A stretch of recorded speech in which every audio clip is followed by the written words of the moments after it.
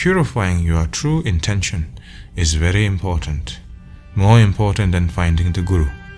So always look into your intention, look into your mind, that what you truly desire, and whatever the desire may be, whether it has a really meaning or not. And then if you have a faith in Buddhism and the teachings of the Buddha, it is very important to practice and to receive the teaching with utmost pure intention.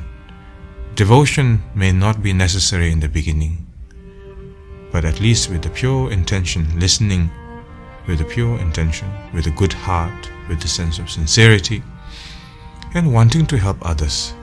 And that form of gentle attitude when you are receiving a teaching is very important.